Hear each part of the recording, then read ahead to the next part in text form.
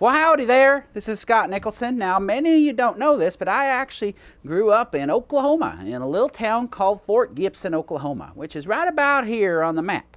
Now, as a child, I grew up working out in the stables, baling hay and raising horses. My dad raced quarter horses, so I spent a lot of time out there on the track, watching the horses race, the ponies race, watching people bet their money, sometimes legally, sometimes illegally.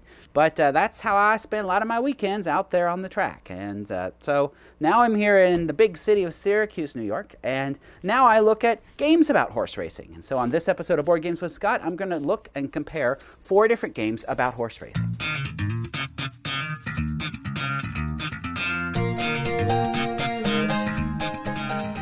Hi there, this is Board Games with Scott. This is a show where I take some aspect of the board gaming hobby and explore it in some depth. On this episode, I'm going to be looking at horse racing games, 4 different horse racing games. And what I'm really going to be focusing on these games is the balance of strategy and tactics in the game design of the games. Now, those terms, you probably have heard those terms a lot of times. I'm going to be using them in a very specific way in this episode, and I'll go ahead and define that now. So when I talk about one of these games having strategic decisions, the strategy of the game, those are decisions that you make before the race, the horse race begins. So it's in the planning that you're making before things start. The strategy you're setting up by playing cards or buying horses or doing different things, you're preparing your strategy. Tactics, we're going to refer to the decisions you make during the race itself. So in all of these horse racing games, there is a pre-race period where you're getting ready, and then a racing period where you're actually executing the race. And each game has a different balance of stuff you do before the race and stuff you do during the race. Now, the 4 games I'm going to talk about are Winner's Circle, Long Shot, Horse Fever, and Turfmaster. And each one of them, I'm going to focus on that balance of the decisions made before the race, the strategic decisions, and the tactical decisions made during the race, and you'll see how each game designer has decided to balance these in different ways, and it has a different impact on the way the game plays out. So, why don't we get right into the simplest game, Winner's Circle. Winner's Circle is the lightest of the games I'm talking about here. It is light in strategy and light in tactics. The pre-race stuff that goes on is you're going to be placing bets on the different horses. Which of these shades of brown horses you'd like to have run. Okay, there's black and white and gray, but then there's 4 different shades of browny green. Anyway, so what you're going to do is on your turn, you're going to play one of these betting chits that have numbers from 0 to 2 on one of these spaces. Now in the basic game you don't use the 0, but I recommend using the 0 and the hidden rules where you put them face down so no one knows what you've put where. So if you put the 0 down on something, it's a bit of a bluff. People may think you're going to support that horse, but in reality you don't care. You're going to get paid out more for the place where you used your 2 than where you used your 1.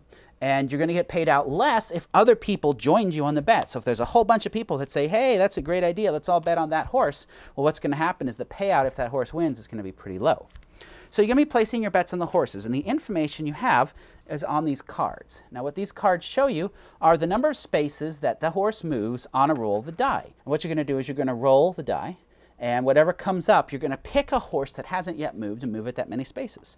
So on my turn, I'll roll the die, and I get a horse head, and I look and say, all right, well, of all the horse heads, I could move this guy 3, or I could move this guy 7. Now, if I was someone that didn't bet on this particular horse, I wouldn't want to move the guy 7. What I want to move is like maybe this person just move him 1. Because what goes on is you take that card off the board, and then the next player rolls and they choose from the remaining cards and move them, etc. So your main choice here is if you bet on the horse, then you want to assign that horse a high number off the die roll. If you didn't bet on the horse, then you want to waste that horse's card by doing something like here, rolling the saddle and saying, well, I'll move that one only 1 space, as compared to rolling the helmet, which means you get to move that one 14 spaces. So that's your main tactical decision in the game, is after you roll the die, looking at the horses that still can move, choosing one and moving them ahead. After all the horses have moved once, you push all the cards down and you continue going, rolling the die and moving around. At the end of the race, you pay off bets, and you do several rounds of that. So this has a little bit of strategy at the beginning where you're setting your bets, and a little bit of tactics as the game goes on when you're making decisions. But in general, this is a really light horse racing game. Now, the next game I'm going to talk about is Long Shot, published by Z-Man Games, by Chris Handy. I've actually done an entire episode of Board Games with Scott on this game, so if you want to learn more about this game, I'll point you to that episode. So in this game, you don't make any decisions ahead of time. The race is actually starting when you start the game, and the game is one long race going around the board once. So in using my earlier definitions of strategy and tactics, this game would be purely tactical. But the reality is the decisions you're making early on in the race are more strategic, longer-term decisions, because you could choose to spend your money to buy ownership of one of these many horses. And when you buy ownership of a horse, the horse is going to move more often on your turn. It's also going to pay out at the end if it comes in one of the top 3 places. And there's a cost. And so when you take possession of a horse, that horse has a chance of moving more frequently and also activates its special ability. But it could be that you don't end up buying any horses in the game, and all you do is bet. The other thing you can do in this game is, as the race is going, you can bet on the horses. So it's a little unrealistic, you know, and they're off. Oh wait, I want to buy that horse. Here, place my bets. And while you're placing your bets, the horses are moving around the track. Now this brown area here is the no more bets area, which means once you cross this line, the horse can't be bet upon anymore. So you can bet during the first 3 quarters. The other thing you're doing in the game quite a bit of is playing cards. This is really a heavy card game. You're playing a lot of cards, a lot of tactical decisions. There's not a lot of moving decisions. You're moving straight ahead in your track. So really, your basic idea is the horses that you have placed bets on or own, you want to play cards to help them, and you want to not play cards that help anyone else. I feel this game's a little more involved than Winner's Circle because there's a lot that's going on as the race is happening. You're having to make decisions about what's going to be useful as far as cards to play and where to best put your money throughout the race. So this game also then has a balance of strategy that you're doing in these early turns, like buying the horses and things like that, and tactics of trying to maneuver the horses that you've spent and get them as far as you can around the track. So this next game is Horse Fever. Horse Fever is a fairly new game put out by Cranio Creations. It's an Italian game, and it's a very interesting artwork, a very different look and feel. You can see the exquisitely crafted horse miniatures. Aren't these lovely? It looks exactly like horses, as you can see. I can't even get the colors right. There we go. So what's going on in the game is this is a game that is very strategic. You make all of your decisions before the race begins, and then when you execute the race, you're just rolling these dice and moving horses accordingly until horses finish, and then you calculate who won. So there's no decisions you're making at all once that horse race begins, and instead, you're making all the decisions ahead of time. Now, there's a lot of parts to this game. This one is the most complex of all the games I'm talking about today. The horses are all going to be better or worse based upon this odds board, and so there are cards that will come into play that will impact the horses based upon the odds. So you know, the horse with the worst odds, it has the worst luck in this deck of cards, which is going to determine some of the movement of the horses as well. So what will happen is as the races go on, because you play a series of races, horses that perform better than expected move up on the chart, horses that perform worse than expected move down on the chart. Now, you can choose to buy these horses, and there's a price based upon how low they are on the odds chart. And so once you buy a horse, that's going to be yours for the game, and you're going to get payouts whenever that horse comes in first, second, or third. But there's a lot of other stuff you can do.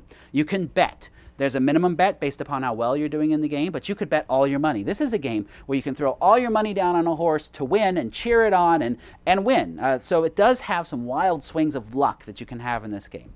But part of what you're doing in the game is you are buying these different cards, and different cards affect the game in different ways. There are cards that will affect specific horses, and you're going to play those face down, actually, before people get too far into the betting phase, so that you can see there's a card that's going to affect that horse, but you're not sure what that's going to be. There are cards you can do that will affect a horse for the whole race, that will improve the horse's abilities for the race. There are end-of-game bonus point cards that you can buy, kind of like Princess of Florence, that affect your gameplay. There are people that you can bring into play, and these people are going to give you some effects that allow you to buy things more cheaply. So these people give you metagame effects, if you would. So it's interesting in that you can't do a whole lot of stuff. You can only buy a few of these cards each turn, and then you've got to make that work for you. So you find you either are spending your money buying horses and effects on the horses, or you're buying these weird cards and trying to play more of the game mechanics. But once that race starts, you don't do anything but watch it race. So you have to decide, do you like that idea? Do you like a game where you do everything, push the button, say go, and watch as the horses go down the tracks?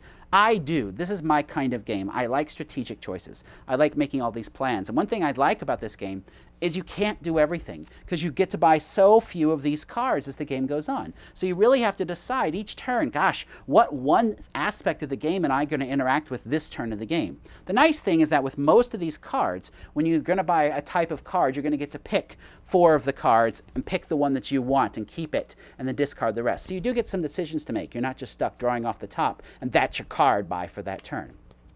So there's a lot of clever things in this game. It is a bit of a ride because people can bet outrageous amounts of money on some horse to win and hope that it all works out. But I like Horse Fever a lot, but that's because I like strategic play. I like making the strategy, making the decisions, and then letting it play out. The final game I'm going to talk about is Turfmaster. Now in Turfmaster, I don't own it, so I'm going to show you a few pictures of it as I talk about it. It's purely a tactical game, and that's actually why I don't own it. I'm not very good at tactical games. I don't really enjoy them. I much prefer strategic games. So therefore, I don't have the game Turfmaster. I've played it, but I don't own it. Now in Turfmaster, you run the game over 3 races, and unlike these other games, in this game, you are a horse. It's like a car racing game or something like that. Your job is to get your horse to the finish line.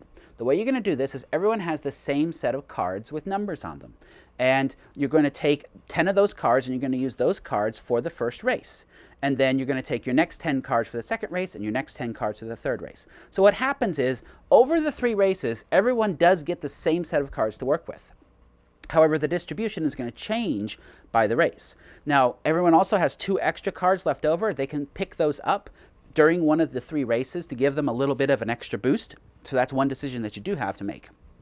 Now, the way Turfmaster works is it alternates between card playing rounds and dice rounds. On card playing rounds, everyone's going to play a card, flip it over, and move their horse that many spaces. The movement matters in the game, though, because you can block other people, and you're limited by the sort of lane changes you can make. So that's very tactical and moving. And in fact, a really good thing to do is to try and make sure you block other people's movement, because that can force them to waste a card that had a high number on it, and they can't use all their spaces. That's actually a key tactic in this game, is forcing other people into situations where they're going to have high-numbered cards that they can't use because they're blocked. So there's going to be a card play phase and then a dice phase. And in the dice phase, one player rolls the dice, and that player is going to decide if they're going to use a total of 2 dice or 1 die or the other die, and all the horses move that speed. So what that does is that moves the pack along. Now you may say, well, what's that all about? Why does that matter? Well, where that comes into play is that the horses that are in the lead each turn of the game, the top 3 horses, are limited in the number of spaces they can move.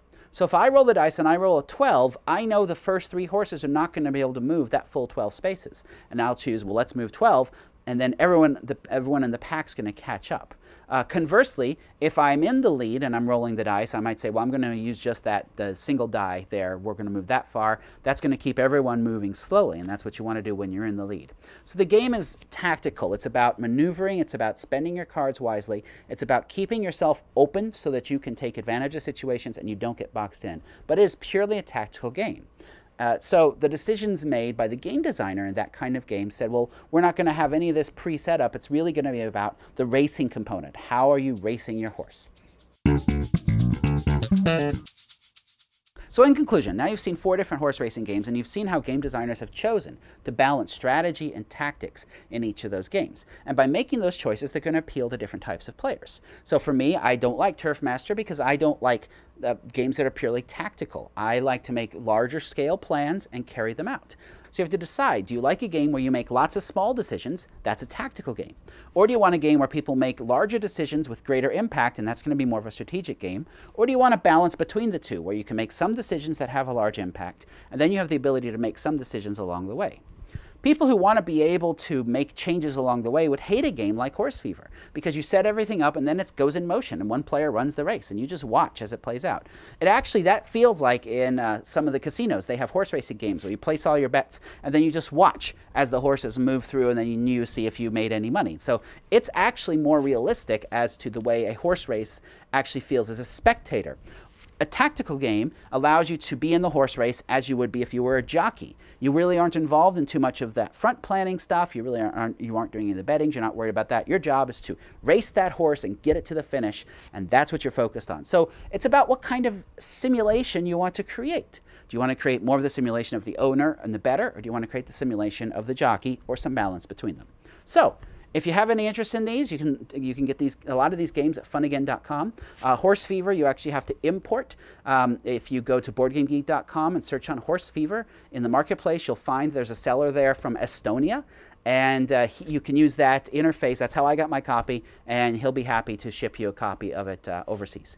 But if you like a strategic game, I'd suggest taking a look at it. So, enough of me reliving my childhood. I've got to go strap on my cowboy boots, my shorts, and my 10-gallon hat, and head down to muck out the stalls.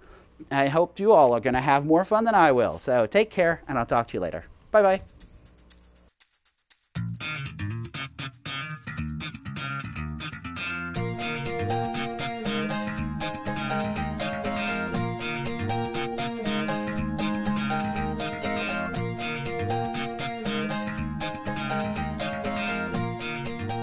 And see, I didn't make one joke about My Pelly Ponies.